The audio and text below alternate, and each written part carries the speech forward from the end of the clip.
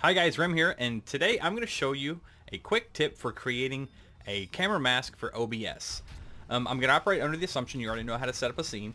So what we're going to do is select our video capture, which is going to be our camera, and make sure it's on the top scene as such. Go ahead and move the camera down over top of where your character is in Heroes of the Storm.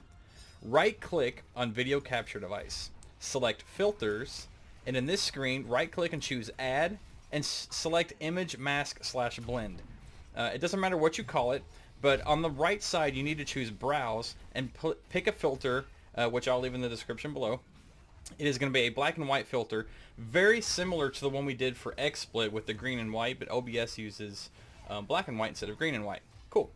Once you select your overlay, hit close, and now all you're going to do is resize by pressing Alt and dragging in the corners of your frame.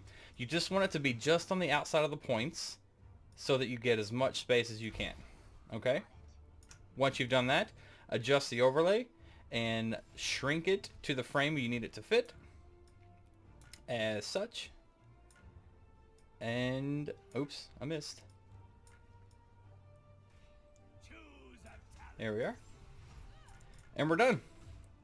That's it. That's all you got to do. Alright, if you guys want to see any other quick tips, leave them in the comment section below, and I'll be more than happy to make you a quick tutorial. Rim out.